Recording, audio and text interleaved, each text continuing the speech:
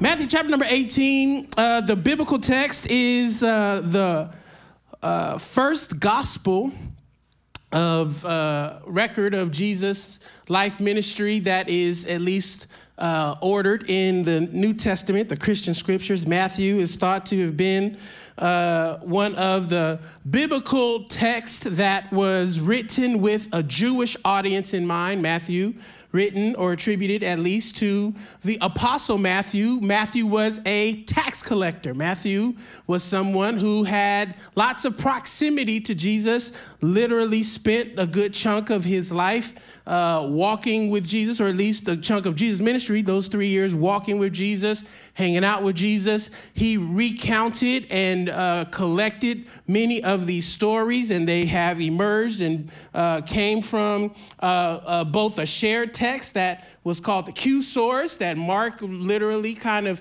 helped to pull together as verbally kept alive through the oral traditions. And so you find this passage of scripture literally emerging out of the first, say, 30 years after Jesus died on the cross. There were folks that were still struggling to keep the memory of Jesus' words and teachings alive. They were waiting for Jesus to come back because they remember, man, Jesus, if he raised from the dead, then Jesus can do anything. Amen. If I seen Jesus dead on Friday and he walking around on Sunday, that Jesus can do anything. Somebody say amen. Amen. The resurrection changed everything for these eyewitnesses. And so we find the gospel according to Matthew being a really interesting recapitulation of Jesus' ministry and trying to capture it so people would be clear about what Jesus was asking of them. And more than anything, it's worth noting that throughout the text, the words of Scripture are constantly in their original Greek or Aramaic, if you will, speaking with a collective we, not an individual I. And in Western societies, particularly Western Christian societies, we often translate or we interpret the word you, Y-O-U, individually. So when it says, you ought to do this, we be like, oh yes, I ought to do this. But it's important to appreciate that in the mind of the earliest followers of Jesus, when Jesus said, you ought to do something, they understood Jesus is talking about we, right? That there is no faithful way to follow Jesus apart from the we. Because there is an important consideration that, as Dr. King powerfully states, we are all caught in an inescapable network of mutuality. And what affects one person directly affects all of us indirectly. It is what I believe one of the most concise reinterpretations or rearticulation of Jesus' underlying, or at least the gospel's underlying assumption, which is to say that we must follow Jesus in order for we to be faithful. Amen. And there is room for the I inside the we. Hello, somebody. You can't get to the we without the I. So you'd be like, oh man, where do I fit in there? You fit inside the we. I mean, literally, if you were to use the Nintendo spelling of the we, praise God, there's two I's. There's two of you in there. Somebody say amen. Give your neighbor a high five and tell there's two of us in here. Amen. There's the me I don't like and the me I do like. They both fit inside the we. And so this passage was in the lectionary. I did not, choose this passage to preach from. I feel like this passage chose me. Amen. You know, you read a passage like, oh, I'm not going to preach from that passage. That's when you gotta do some exegesis and get on your knees and ask the Lord to help me. And this is what this passage is doing. I'm preaching to you so I can be helped. Matthew chapter number 18, verse number 15 says, if another member of the church sins against you, Lord, I can just stop right there. Because, we define church. I just went on this long diatribe about the we. But I don't want some of these folk in the church I'm a part of. Because when they sin against you, it says, go out and point out the fault when the two of you are alone. So I got to deal with these people alone. And if the member listens to you, you have regained that one. But if you are not listened to, take one or two others along with you so that every word may be confirmed by the evidence of 2 or 3 witnesses. It's fascinating. Jesus is talking to his disciples about how to deal with conflict, how to have a thriving community of people who likely will not always agree. Fascinating. Verse number 17, if the member refuses to listen to the witnesses, tell it to the church. And if the offender refuses to listen even to the church, let such a one be to you as a Gentile and a tax collector. Whew. I don't think that was a compliment. Amen.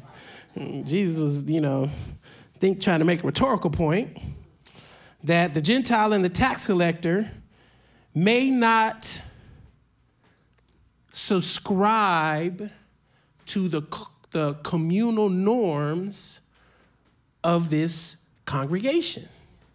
It's not to say that there's something morally inferior about a Gentile or a tax collector or all of us as Gentiles, except for the 1 or 2 few of you who have Jewish lineage. We all would be kind of like on the outside. Jesus is not giving a commentary about inclusivity. Jesus is giving a commentary about we all have norms that we agree to participate in when we are building community. So if they're not going to listen, then it's like, okay, well, if you're not going to listen, then we are now acknowledging that, hey, you no longer want to be a part of this normative, moral community as relates to how we resolve our differences. So then Jesus goes on, verse number 18, truly I tell you, whatever you bind on earth will be bound in heaven. Whatever you loose on earth will be loosed in heaven. Again, truly I tell you, if 2 of you agree on earth about anything you ask, woo, that is quite a, let me see. Is it geometry or trigonometry where it talks about the if will conditional statements? I got woken up in the middle of the night trying to remember conditional statements, and all I need to do was call Liz at around 2 a.m. And I could have went on back to sleep. Jesus, before we even named it, was giving us some conditional. If you, 2 of you agree on earth about anything you ask, it will be done for you by my Father in heaven. For where 2 or 3 are gathered in my name, I am there among them. This is the word of God for us, the people of God. Let us say thanks be to God. So we're going to talk from the topic for the next few moments. Pull up Jesus. Pull up Jesus. I just need you to pull up. God bless the word that has been read for us, the people of God. We ask you to hide your word in our hearts so we will not sin against you.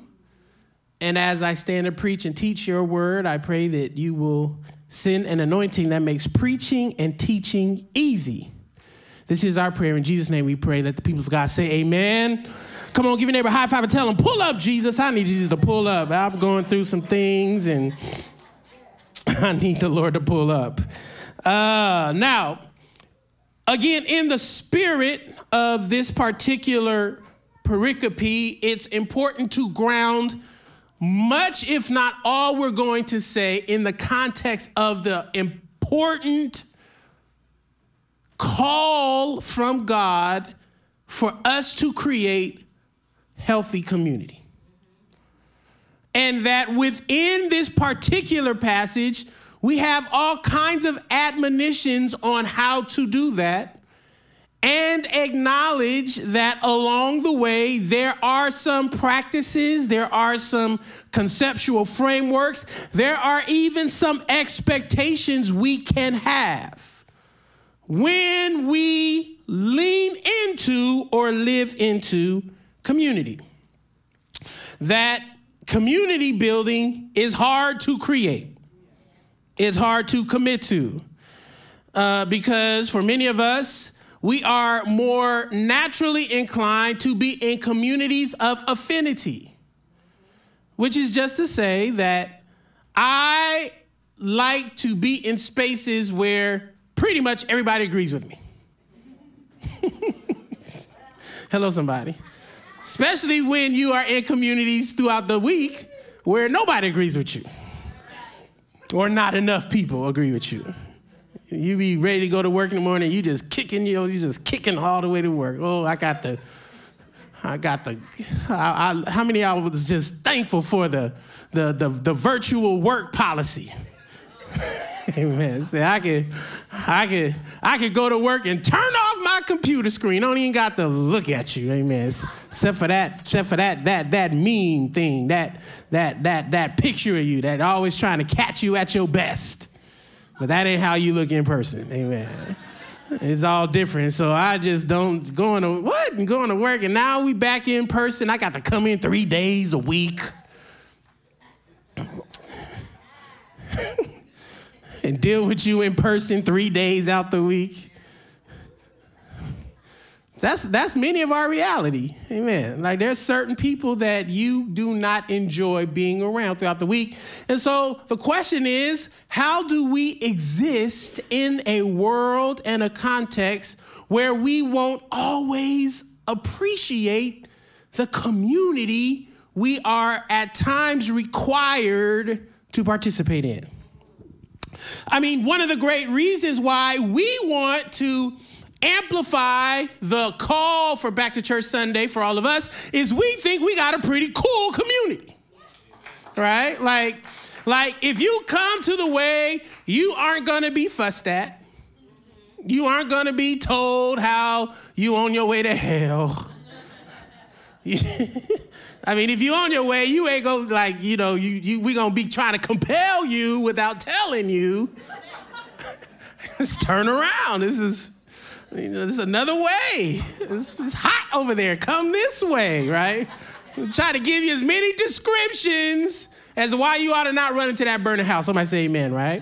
You're going to get some information about how to love on your community through justice and mercy. You're going to find some folk who, you may enjoy hanging out with, and you're going to hear some good music. You're going to hear some preaching women. Ooh, these some preaching women. My God. I mean, you're going to meet some folk who are scholars, some people who are expert technicians, some folk who just, on their way back from a hellish kind of life and condition, and you're going to be able to watch them emerge into God's best. All of that within one community. Who wouldn't want to be a part of the way? You ought to ask, what's wrong with you? Why you not here? Well, I mean, you at your job, you hate your job, you hate your neighbor. Come on to the way. That's a great pitch for you to make for Back to Church Sunday, next Sunday. I just gave you the language. I gave you the reasons. All right, Pastor Nisha, I did my job. Back to Church Sunday. I gave them everything they needed to know. Can you be a contagious follower of Jesus while you are a member of the way? Can you invite people into this shared way of life? Why? Because people are looking for good community. And yet, even when you get good community, you may not always agree. You may have differences that can at times be so stark that they cause some tension.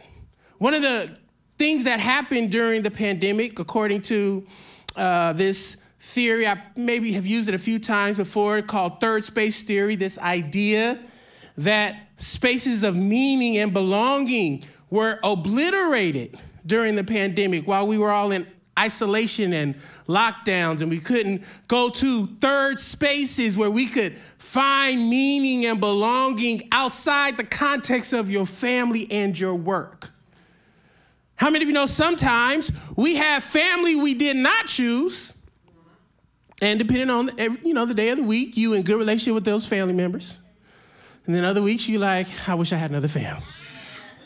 And then you have family you do choose. Which is just to say that there are seasons in your life where you have people that nurture you and love on you. And it's like, you my brother from another mother. You ever said that before? Then you get into, relationships of intimacy, marriage, partnerships, father, mother, parental. You get all these different kind of relationships that you choose to be a part of. Well, I want to submit that there is a spiritual benefit to being a part of a faith community that can love you and I into relationship with God that is at its core communal. And yet, even when we do all of it right, Jesus said, guess what? When you have a ought against your neighbor, your brother, your sister, your sibling, your church member, you have to figure out, how do you work through the conflict? And what I love about this passage, I'm going to skip to the end just for a second, is that the assumption Jesus gives to them is, when that is happening, I want you to always know I'm going to pull up. So we got some challenges. We got some struggles. If you have the courage to lean into community, in Jesus' name, Jesus says, I will pull up. Now, it's a gift when Jesus pulls up. Like, a lot of us be calling on Jesus to pull up when we're by ourselves. And I'm glad Jesus pulls up when I'm by myself.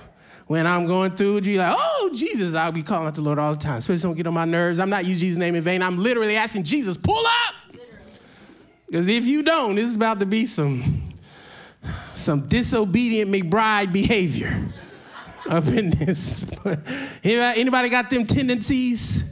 Say, my spirit be willing. Oh, but this old flesh. All right? So Jesus does pull up whenever we call on the Lord. We have the expectation that the Lord will answer. And we see Jesus telling his disciples, you want to have a guarantee that I'm going to pull up?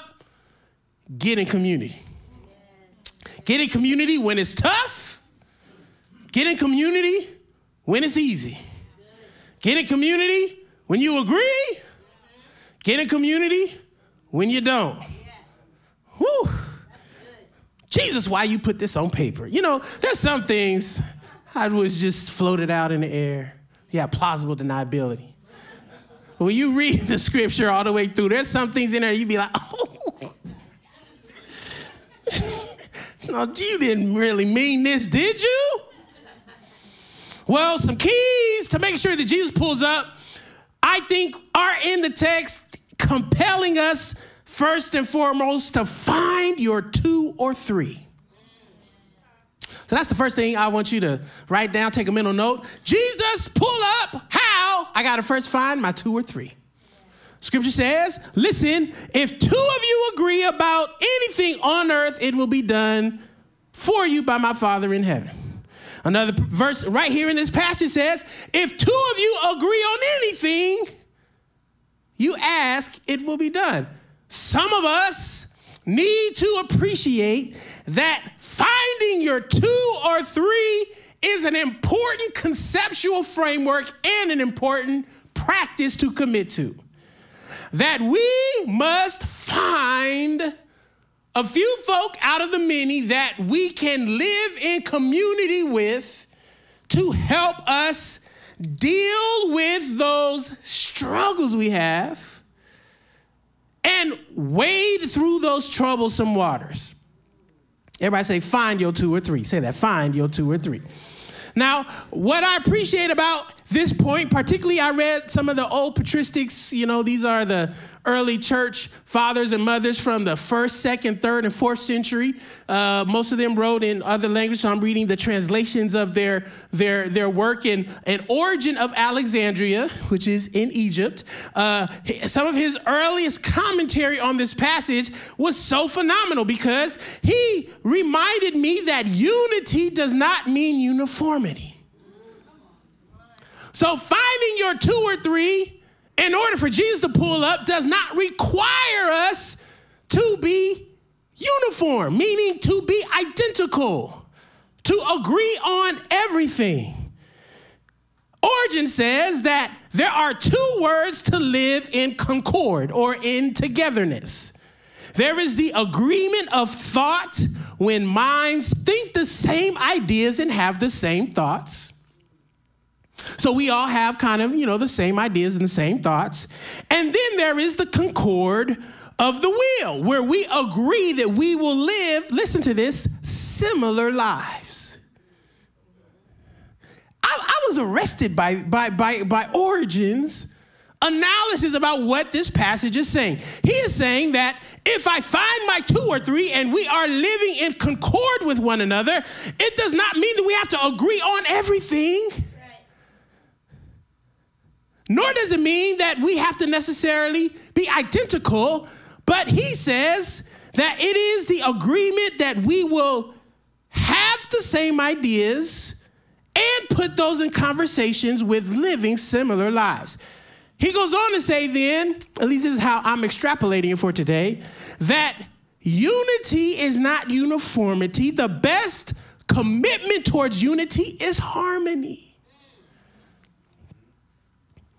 That harmony is how we live well with one another when we don't agree on the same issue. Harmony. Now, there's some of us who are gifted in singing or playing, and all of us, when you're in a musical, how many of you go to the symphonies and stuff like that? Later today, I'm going to the San Francisco Opera in the park. Yes, it's a very fascinating development. I'll preach about that another day. But music is a fascinating practice because there are moments in every musical compilation where difference will be brought into harmony. And it is beautiful, right? Harmony is not that we all think the same way. It is really that we are agreeing that our similar lives, because, being at the opera is very different than being at the Way. They're similar, but they're different in many ways, right? But there is a commitment in the gathering that is similar, that people are meeting with some intentionality around and for a particular purpose. And so what I want to submit to you is finding the 2 or 3 is literally about us committing not to all having the same thoughts or perhaps even living the identically same way. It's about us saying, I, with my differences, am willing to live in harmony with people who I may not agree with on everything. Now, this is what the church, I believe, in America needs to figure out a way to work out much more than it has in the past, particularly because we in American churches have become so ideological and so defined by our theological differences. I mean, that is really what the Protestant Reformation, I'm gonna have to talk to the ministers, deacons, and the TLC members about this, and maybe we'll do an after-church study on this one day. But the Protestant Reformation in 1517 was literally about people balkanizing themselves because they did not agree on everything. And sometimes our disagreements may feel like we can't cross the bridge together, but there are more things that we have in common than it is we have in difference. And yet, I often tell my evangelical friends, my holiness friends, my Catholic friends, my Buddhist, my Muslim friends, all my friends who claim some kind of faith, that our ideological and doctrinal purity is not necessary for our unity. Like, I grew up in the apostolic holiness Pentecostal church. I'm a fourth generation, which means, all kind of things. Speak in tongues, roll on the floor, swing from the chandelier, and on a good Sunday, we levitate. Somebody say amen. But in our kind of tradition in the earliest days, it was assumed that not everybody who said they were Christian was going to make it to heaven. Which just meant that, man, you can be a Christian in some people's sensibility and won't even qualify to make it in. Obviously, that was not true. It can't be true, or else big old heaven would be a really waste of space. We had to appreciate, or I had to appreciate, or I have come to learn this truth, that what we believe, listen to this, because this is a huge part of what I'm trying to communicate today. What we believe should be the soil that produces ethical application of treatment of others as a noble outcome or goal of our said commitments. Which is just to say, I may not agree with you ideologically, doctrinally, theologically, but what I do believe ought to produce an ethical practice in the public space that treats you and your family and your community well, even if we don't always agree. So if I believe that Jesus is Lord, that means that I ought to be in the public square being able to treat everybody well. Because I believe Jesus is Lord. Not get in a public square and be like, well, because you don't believe Jesus is Lord. And we about to have a fight. No, Jesus ain't asking you to be fighting with nobody like that. The only time Jesus seemed to get upset is when people was being exploited by the powers. Jesus said, oh, we got to shut this thing down. Jesus didn't get upset with them because they didn't believe.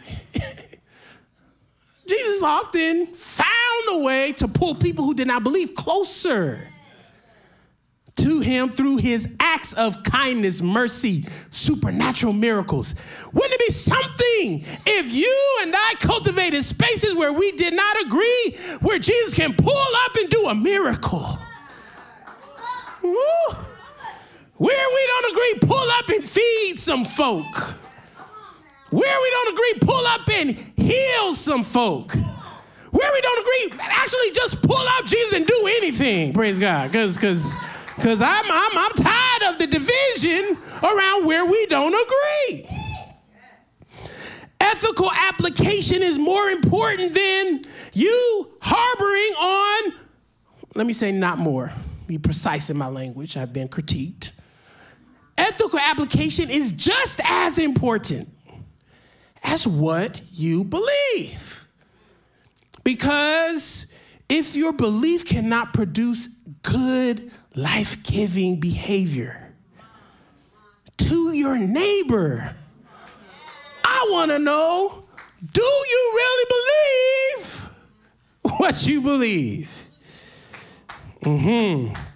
So the first question I have, do you have your 2 or 3 people that can trigger the Jesus pull-up effect? Have you found your 2 or 3 people? Now, you got to be mindful. Some of us have our 2 or 3 people that produce the opposite of the Jesus pull-up effect. I got my 2 or 3 people that I know if we together, Jesus is not going to, be pulling up. We gonna roll up some sleeves, and we about to get down in a way that I'm gonna have to ask for forgiveness later. Anybody got those 2 or 3 people in your life? Hey, man, I thank you for the honest folk in the building. But you better have your 2 or 3 pull-up Jesus folk. They can trigger. They can activate Jesus wherever you are. You could be in a disagreeable space. Yesterday, I showed up at this public safety meeting, and there was a lot of foolishness going on at that meeting. But I was grateful to look around, and I saw a few pull-up effect folks. Jesus pull up. I said, I'm glad you're here, because I'm about to be animated up in here. But I believe that since you here and not the other folk, then I'm going to still leave out of here with my witness intact. Somebody say amen. How can you create an environment of belonging and inclusion where more people are excited to join our community? And you, child of God, must appreciate that there are lots of people who are looking for a community, but they don't want the exclusion, the condemnation, the hypocrisy. They want community without all the assumptions and the pretense that too often is invisible to the person throwing all that out. You and I must have a theological, doctrinal, ideological, political, cultural kind of soil that is producing healing, bridging. You can believe what you can believe. But the cool thing about belief, that is, listen to this, the cool thing about belief that is bigger than you is that you will change over time.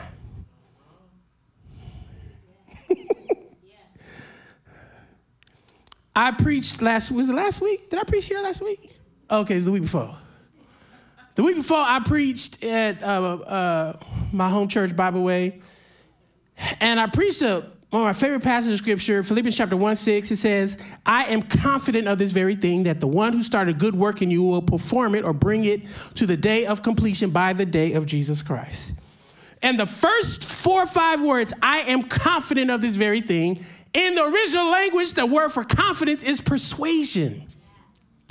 That is to say that in the mind of Paul who wrote this, Paul is saying your confidence comes from you being persuaded over and over again over time of this idea that God is always working on you until you get to your final day.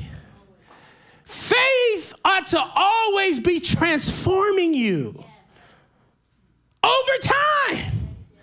There are things I have grown to believe because God kept working on me. I didn't have the faith to believe some things early on in my Christian faith, but I still had faith. But over time, God began to convince me over and over and over again that God could do anything but fail. Over time, God began to convince me over and over again that the people I thought God would not save, God saved. Over time, God began to convince me over and over again that the things God didn't care about, God cared about. And so over time, my faith, though it fit snug like a little, tailored suit, had to become big like an old school choir robe, where there's a lot of room for God to grow me. And you ought to be that kind of person that, Lord, I'm finding my 2 or 3 people. Why? Because I need to be stretched so I can have more room for Jesus to pull up. You ought to give your neighbor a high five and tell him, I need Jesus to pull up. Will you pull up with me? So Jesus can't pull up. And then what I love about verse number 18, the scripture says, whatever you bind on earth will be bound in heaven. Whatever you loose on earth will be loosed in heaven. Intentionality and agreements. Jesus is telling his disciples, listen, I'm giving you some authority. I'm giving you not authority in the sense like you the law. Like you can, like jack somebody. You can accost somebody. Because how many know some people use their authority in that way? Oh, I remember in, what was that in Thin Line Between Love and Hate? And Martin was talking about, flashlight cop, I see you. You ever met somebody who got a little bit of authority and their chest puff out? Why are you here? Man, what do you mean, why am I here? It's a free country. I'm a free man. If you touch me, I'm a free black man. I go wherever I want to go. You regulating my movements through the world? You don't even got a gun. I'm just playing. Lord, help me to preach and not be up here. I'm just trying to. We have authority, but not the kind of authority to lord over people. It is authority like you have the opportunity, listen, to use and assume you have power. Power to not be a victim, but to have intentionality. Intentionality is a very important thing in our lives because sometimes you can do things on accident or you can do things on purpose. How many have ever stumbled into a blessing? He's like, oh, thank you, Jesus. Man, I got, Lord, I thank you. But how many have ever done something over time with intention and you arrived at your blessing? I love the stumbling and the blessings, but there's something about doing something over time with intentionality and I arrive. I look back on my life, on my shoulder, look what God did. This had Jesus take the wheel. That's what, it's just like, I know, God, that if I do my part, you gonna do yours. Well, Jesus, in the context of what do you do when you have a problem with someone, Jesus is also giving to his disciples the authority to help ensure people understand that when conflicts arise, I expect community to help resolve those conflicts. So if there's a problem on earth, Jesus says, if you guys can figure it out, then I will, listen, rubber stamp your conclusion. Jesus saying, I'm giving you divine affirmation to work out differences in community, and we can then expand that in all kinds of ways. Because if it's true that with intentionality, our agreements, going back to this sense of concord and harmony, that when we agree with our thoughts that intersect with our will, we can produce harmony through intentionality. I want you to know, child of God, the only way you get to harmony is through intentionality. You don't stumble into harmony. Have you ever been a part of a, music group? You don't stumble into good parts. Have you ever been a musician? You don't stumble into staying in a pocket. Amen. If you ever been on a team, you don't stumble into good production. It takes intentionality, and the intentionality must be grounded in agreement. Now listen, this is the hardest part because we may not always agree, but remind yourself that the things we agree on are enough with intentionality to produce harmony.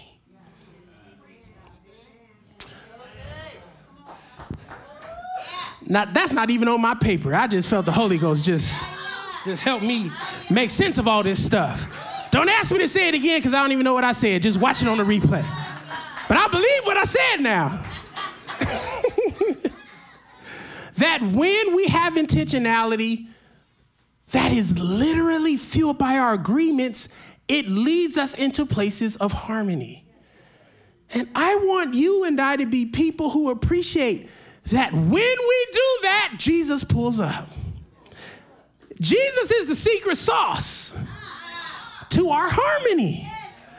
Now, I want you to understand that when I say Jesus pulling up and Jesus is the secret sauce, I'm literally talking about the activity, the spiritual activity. I want to remind you, beloved, that there's work that you can do that does not have Jesus attached to it that is still good work. But there is the same work you can do than when you add the activity of the divine. The secret sauce. You could be serving someone some food and it will bless their belly. But with the secret sauce of the divine, you can bless their belly and their soul. You can be working on a job and getting your check, but with a little bit of divine secret sauce, you can actually change the heart and the mind of your coworker who may be on the verge of losing it all. But because you got a little Jesus sauce, Lord, help me to preach in here today. We got some pretty mundane kind of activities we launching. We launching a men's fellowship.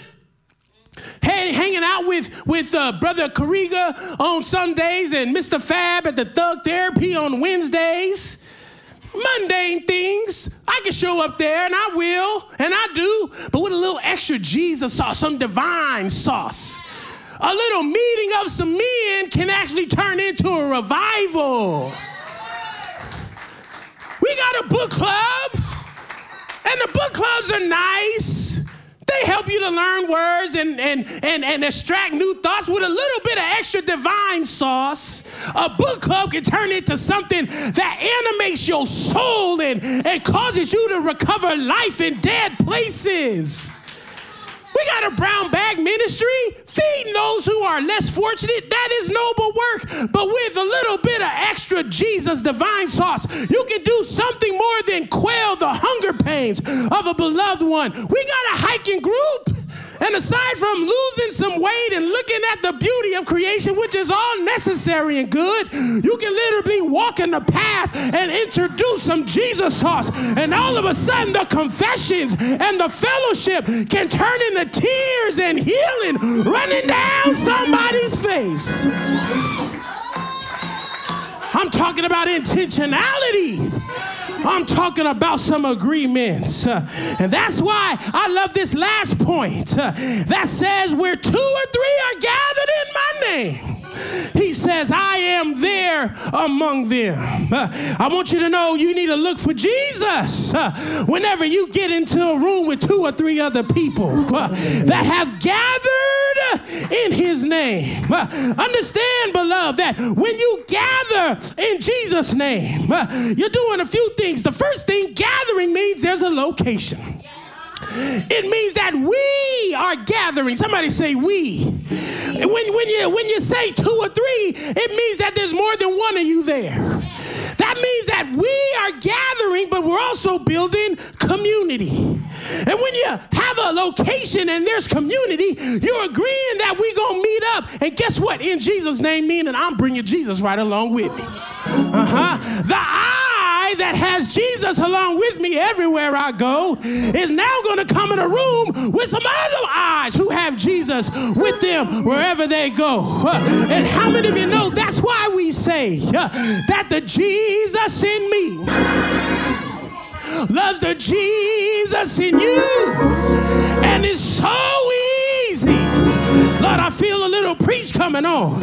It's so easy to love. And if my Jesus inside of me can get a hold to your Jesus inside of you, then I believe we got the pull up Jesus effect, that when Jesus pulls up, devils got to flee. When Jesus pulls up, bodies have to be healed. When Jesus pulls up, injustice got to take a step back.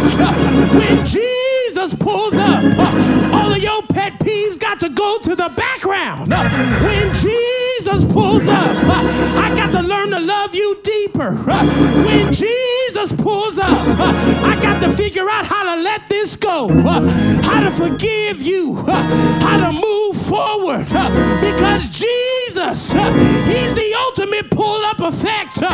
He walks with me. He talks with me. He reminds me that greater is he that is in me than he that is in the world. Ain't no devil can stop God's 2 or 3 when Jesus pulls up. Somebody shout hallelujah. So your task today is to go throughout the week, show up on your job and say, Jesus, pull up. Find your 2 or 3 at your school and say, Jesus, pull up. Find your other person in your home and say, Jesus, pull up. I need you today. I need you right now. Pull up. Somebody shout hallelujah.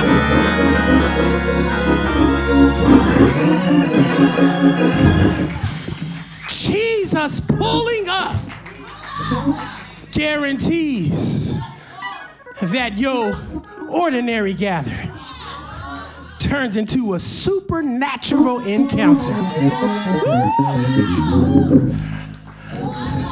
I don't know, y'all. Maybe you don't need a supernatural encounter like I need one. But when I'm wrestling with that devil, I need Jesus to pull up. Pull on up, Jesus. I need you to pull up or it's going to go sideways. Come on, stand with me, everybody. Let's take a moment to ask God to pull up. Because when we get together and Jesus is there, sometimes it's about us training our eyes to see Jesus among us.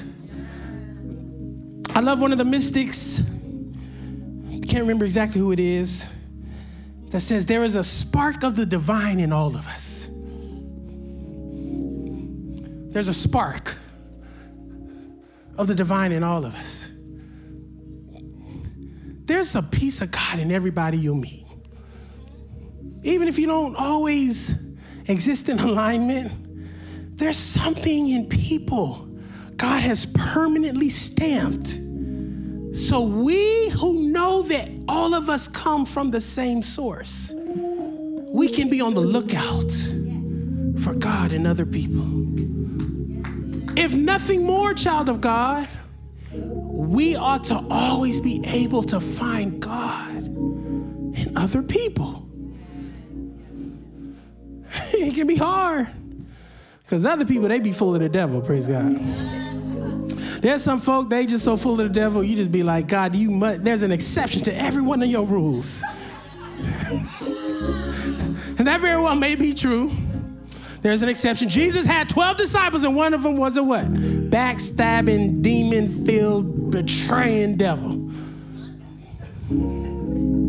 So that ratio, listen to this, means that 1 out of every 12 people you meet may be problematic. But if you can't get along with nobody,